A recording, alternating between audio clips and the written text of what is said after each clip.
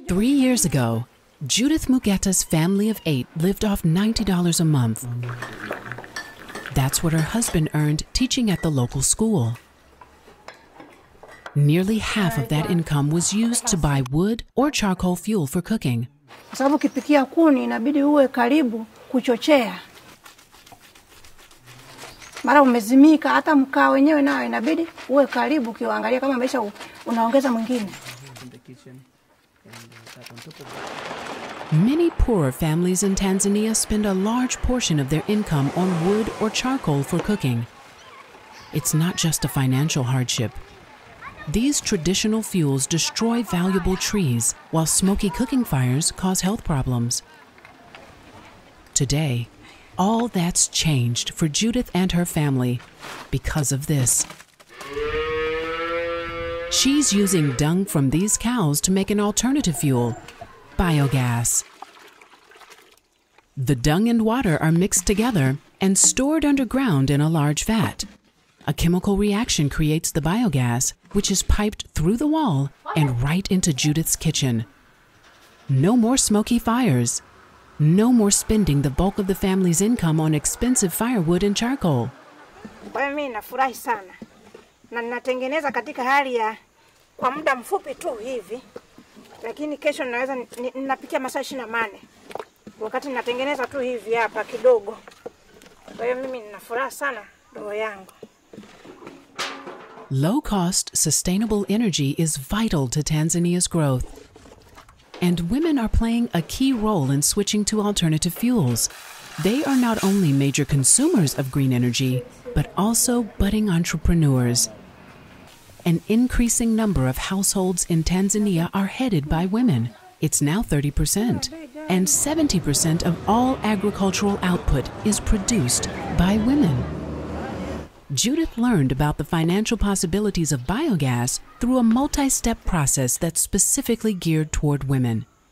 It starts with a World Bank-funded program that works with 6 African countries, training officials on how men and women use and access energy differently.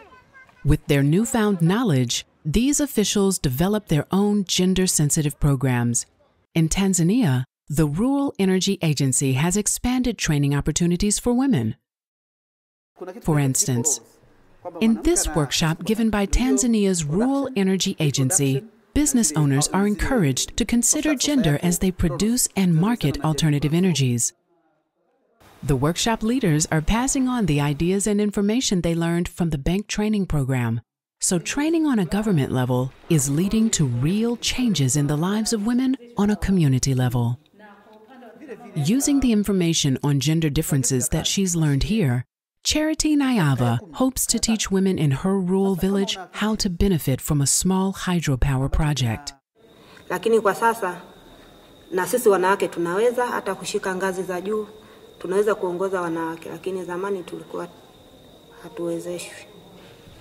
As for Judith, she attended a 10-day Rural Energy Agency workshop where she learned about the money she could save switching to biofuel. She created a business plan and secured a loan of $2,000. With that, she bought 2 pregnant cows and installed the biogas system. But manure isn't the only thing cows are good for.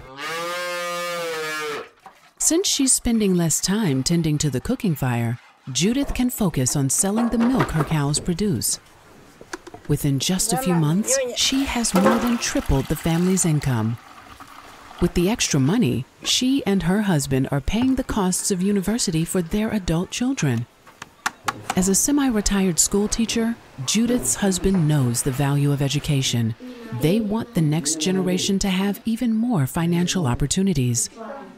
Halafu pia kulikuwa na kijana wetu anasoma masters. Tumemsupport era ambazo mzee anapata kule. Tunamsupport badala ya tungekula. The benefits extend beyond the family. Judith has also hired 2 young adults in her community. One helps with cooking and cleaning, while the other helps make biogas and takes care of the cows. The money they earn helps their own families. But Judith isn't complacent. She's already planning her next business venture. tunataka tuwezeke lile banda lile pale. Tukishawezeka lile banda lile, tunataka tufuge kuku wa mayai. She'll sell eggs from the chickens to earn even more income, perhaps creating more jobs and more revenue for the community. Gender training at the highest level of Tanzania's energy sector has come to this, a new life for Judith Mugeta. Pia nina furaha kwamba mume wangu amestaafu, lakini ninamsapoti katika matumizi ya kila siku na mambo mengine ya lazima ambayo yanaweza kutusukuma maisha yetu mbele. Kwa hiyo sikuwa na wazo kabisa kwamba ipo siku mimi nitajikwamua katika umaskini uliokuwepo ule.